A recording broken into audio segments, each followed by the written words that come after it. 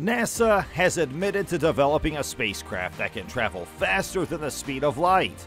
Einstein's theory of relativity states that nothing can travel faster than light, but now a genius at NASA may have found a way to make it a reality.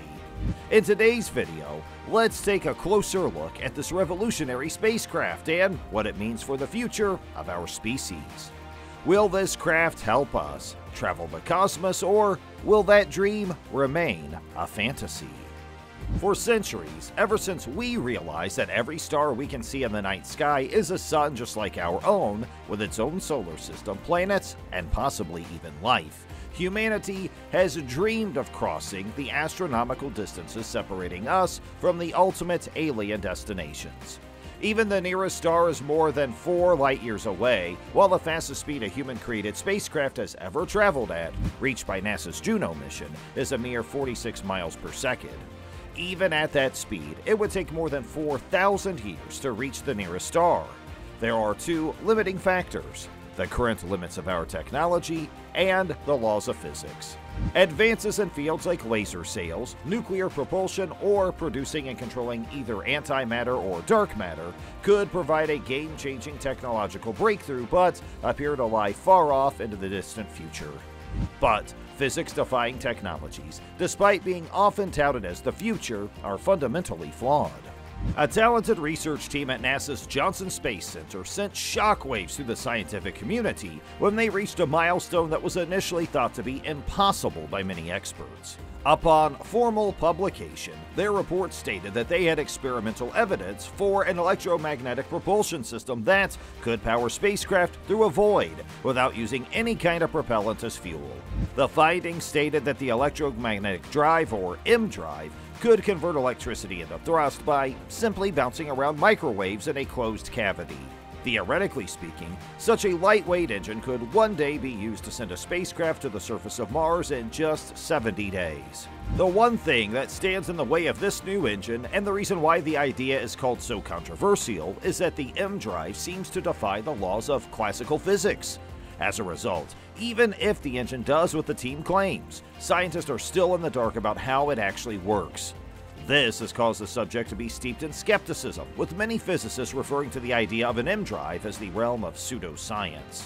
What makes this development particularly exciting, though, is the latest study has passed a level of scrutiny by independent scientists, and their findings state that the M drive does work. However, nothing concrete has come forward yet, as there is still a long way to go before the theory can be properly tested and scientists can definitively conclude how the entire system functions. The idea of an M drive was first proposed some 25 years ago by British scientist Roger Scheuer. His version of the engine was developed and tested by engineers at NASA's Advanced Propulsion Physics Research Laboratory, also known as EagleWorks. The drive generated thrust by bouncing around electromagnetic energy such as microwave photons in a cone-shaped closed chamber.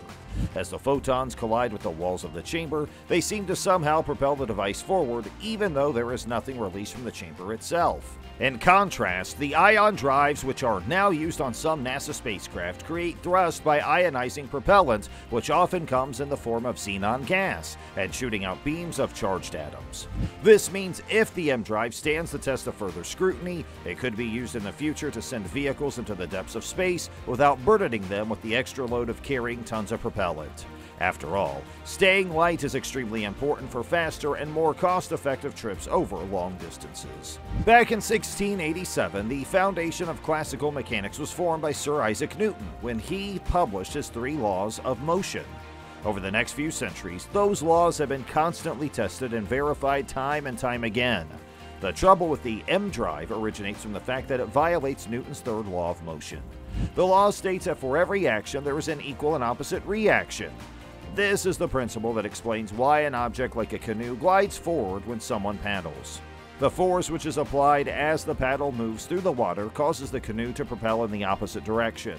It is also how jet engines generate thrust, as when hot gases are expelled through the rear, a plane can move forward. Strangely, the M drive doesn't seem to expel anything at all. This is something that doesn't make any sense in light of Newton's 3rd law or the conservation of momentum. If an M drive moves forward without expelling anything from the rear, there is a clear lack of an opposing force that would explain the thrust. This proposition is similar to arguing that a person inside a car could cause it to propel forward by repeatedly hitting the steering wheel. Another example would be that of a crew of a spaceship being able to fly the craft simply by pushing on the walls. The theory was first tested in 2014 when a team from EagleWorks announced their early test results, which suggested that the M engine worked. Since that initial discovery, the group has regularly tested the M drive at more stringent conditions in an attempt to further confirm the theory. Other groups have also followed with the development and testing of various incarnations of the engine. In addition to the experiments performed by US, European, and Chinese academics, there's also a community of independent individuals who regularly make and test their own impossible physics engines. However, no one so far has been able to conclude that a drive has worked as intended.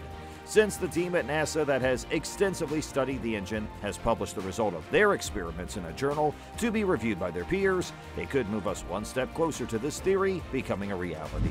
While a peer review doesn't always guarantee that a finding is indeed valid, it does indicate that at least a few qualified individuals studied the subject matter and gave it their approval. The published paper describes that when the team tested the M drive in a near vacuum, similar to the conditions found in space, it was found that the engine was capable of producing an estimated 1.2 millinewtons per kilowatt of energy.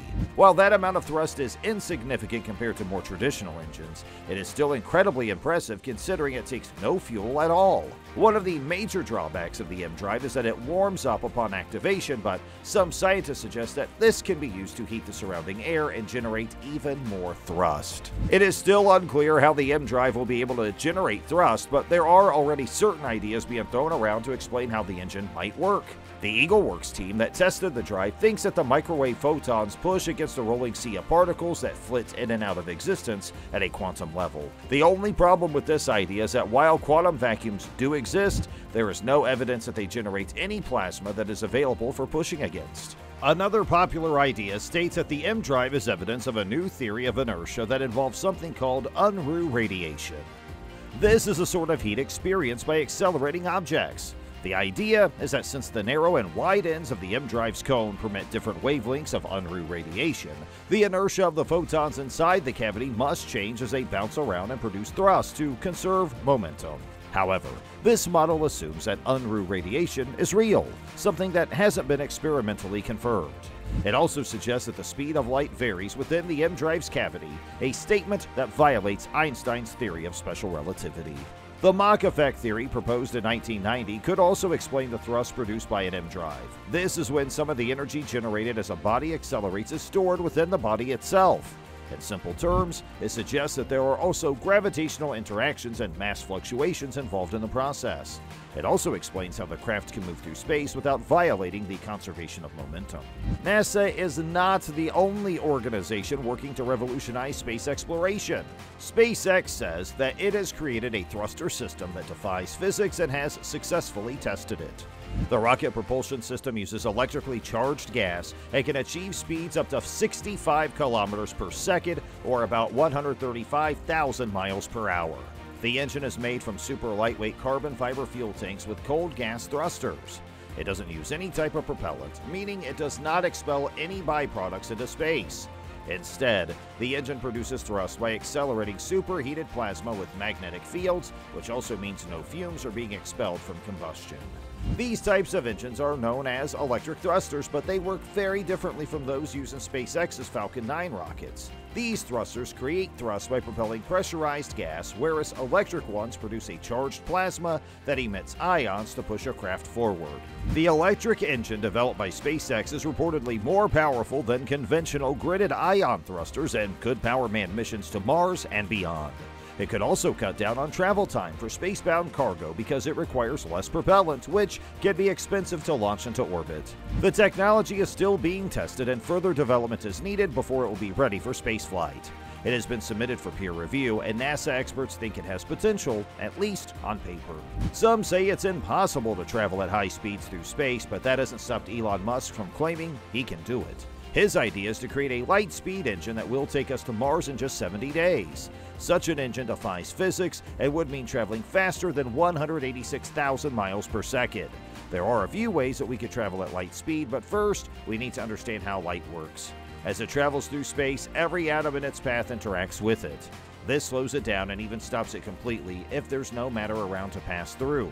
Because of these interactions, light has a maximum velocity of 186,000 miles per second, meaning that's as fast as it can go through space. Since nothing can travel faster than light without breaking the rules of physics, if we want to catch up with a distant star in our lifetime, we have to find another way to get there besides traveling directly toward it. The current way that we measure speed is distance over time. To travel at light speed, or 186,000 miles per second, you would need to accelerate past that velocity until your speed was 186,000 mph, then hold it there for an infinite amount of time. This velocity is referred to as c, and was defined by Albert Einstein in his theory of special relativity. We haven't yet reached what most consider to be light speed, although many experiments and theories suggest that we may one day be able to approach it or even surpass it within our lifetimes. Until very recently, it has been generally accepted that nothing in our current state of technology could even begin to move at a velocity close to what we consider light speed. Some estimates place us thousands or even tens of thousands of years away from ever reaching it. That being said, we are often surprised by what science and technology can accomplish, and scientists have now managed to make an engine capable of reaching a mere 10% of light speed, defying these previously held assumptions about what is possible for our technological capabilities in today's day and age. The invention of an engine that could reach such high speeds would allow us to travel through space much more efficiently than before. If you like this video, you may also be interested in this one, which talks about SpaceX's new Starship 3.0. Do you think humanity can achieve FTL travel? Please share your thoughts in the comment section below.